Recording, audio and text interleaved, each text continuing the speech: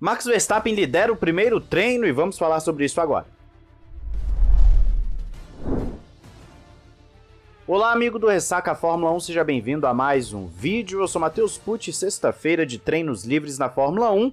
Vamos falar um pouquinho do treino livre 1, mais tarde teremos um vídeo mais completo falando de ritmo de corrida, pegando os dados do TL2, isso se não chover lá na Espanha, né, que a chuva estava próxima do autódromo. Mas vamos ao que interessa, eu quero colocar aqui para vocês uma coisa bem legal que aconteceu ontem. Tá rolando o evento da XP e da Aston Martin, que começou lá em São Paulo, veio para Brasília, vai passar por outras capitais, se não me engano BH é a próxima, eu posso estar errado, dá uma olhada lá no site deles. É um evento gratuito, em que tem um carro da Aston Martin, uma réplica na verdade, lá para você poder dar uma olhada, ver o quão grande é um carro de Fórmula 1.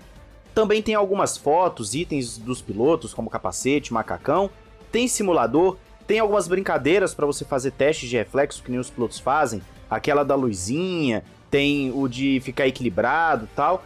É bem legal, você não vai se arrepender de ir nesse evento, ele é gratuito, então você não vai ter nenhum tipo de perda financeira com isso. E lá pude encontrar alguns inscritos, foi bem legal de encontrar o pessoal. Você que é inscrito que estava lá, muito obrigado, foi muito legal ver vocês, conhecer vocês. E como eu disse, nós queremos fazer alguma coisa aqui em Brasília para os inscritos, para a gente se reunir. Então fica atento, porque nos próximos meses a gente vai organizar. E aí eu dou um salve especial para o Beto Xavier, que além de ter me lembrado desse evento aí da Aston Martin e da XP, ele também já vem falando comigo há um bom tempo pra gente se organizar, pra gente se ver e tal, organizar alguma coisa pros inscritos, e a gente vai ver alguma coisa assim, podem ficar tranquilos, então salve pra todo mundo, em especial pro Beto também, mas foi muito legal ver vocês, essas imagens que vocês estão vendo são lá do evento, participei de umas brincadeiras, passei vergonha em outras, não fui no simulador porque a fila tava longa, tinha um pessoal mal educado furando fila lá também, mas o simulador é o Assetto Corsa, eu não sei qual é o hardware em si ali, o volante e tal, porque eu perguntei se era um Fanatec, não é um Fanatec, nem o cara soube me dizer qual era a marca lá, mas dá pra ver que não era, por exemplo, um Logitech, era um volante de melhor qualidade, vamos assim dizer, né, um pouco mais de simulação ali, e o pessoal tava jogando com a linha de traçado ligada, não podia desligar pelo que eu vi, e também era câmbio automático, então você basicamente acelerava, freava e virava o volante, o que já é o suficiente para muita gente ir para fora da pista, foi bem legal de ver também. Mas tá aí, se você foi no evento, fala o que você achou. Às vezes a gente não bateu o horário lá ontem, mas você foi, o que você achou? Eu também pude encontrar lá um pessoal do ensino médio, do ensino fundamental, foi bem legal, um casal de amigos. Um abração pra eles também. Bom, vamos falar então de Grande Prêmio da Espanha. Nós temos atualizações, conforme nós falamos aqui várias vezes. Toda sexta-feira nós temos esse vídeo em que falamos das atualizações, geralmente é o vídeo compilado dos TLs, mas agora a gente vai separar o TL1, a gente já fala tudo de uma vez. Então vamos lá, Red Bull. Tem duas atualizações, no assoalho, que é uma atualização para performance, e no difusor para performance. Repare bem, assoalho e difusor são atualizações que podem gerar muito ganho de performance, tá? São duas áreas importantíssimas de um carro de Fórmula 1, principalmente nesse regulamento de 2022 para cá, então a Red Bull pode ter um ganho considerável, sem contar que vários pilotos trocaram componentes da unidade de potência e os dois pilotos da Red Bull estão nesse bolo. Então a Red Bull tem uma unidade de potência nova e assoalho e difusor novos, o que deve gerar um bom ganho para eles. A Aston Martin, nós falamos ao longo da semana que também traria atualizações, são 5 atualizações.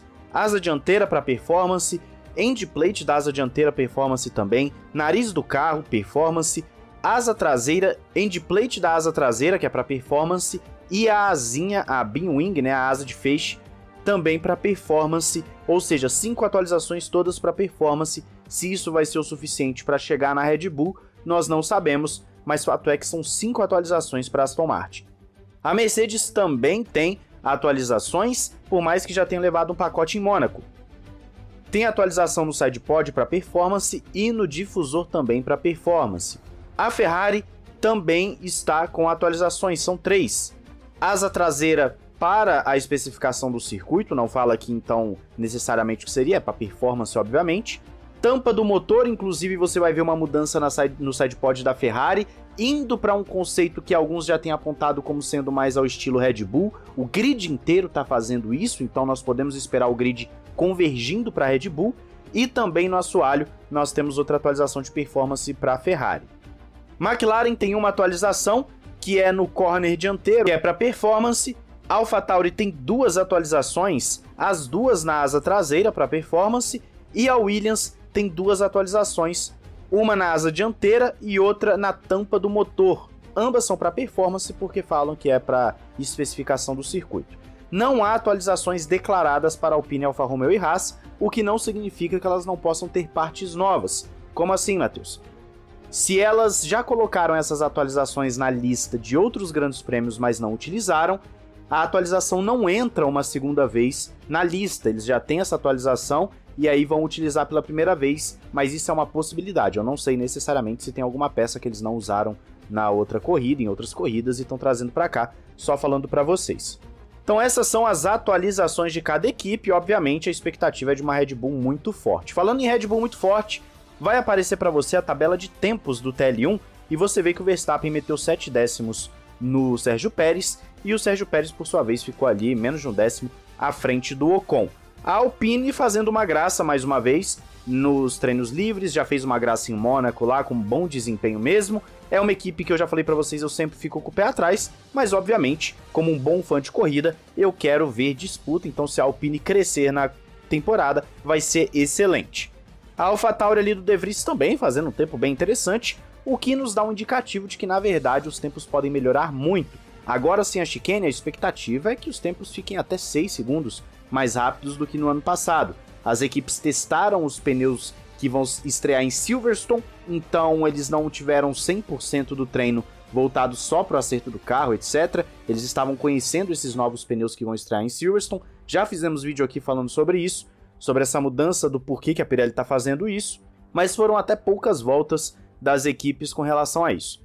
No geral, todo mundo andou bem, ninguém teve grandes problemas a relatar. Você vê que o que menos andou foi o Magnussen, que deu 21 voltas, mas de resto todo mundo andou bem. Não tivemos grandes problemas na primeira sessão de treinos livres.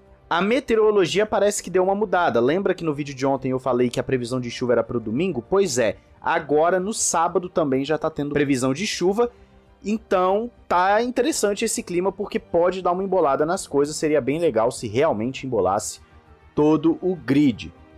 De resto, Max Verstappen parece estar sobrando, mas nós vamos analisar ritmo de corrida no próximo vídeo. Vamos dar uma olhada se teve alguma coisa de ritmo de classificação, o que acho muito difícil pelos tempos, olhando aqui de cara, muito difícil ter alguma coisa já de classificação, mas meio-dia nós teremos o TL2 para já ter uma noção do que está acontecendo nesse grid para o Grande Prêmio da Espanha.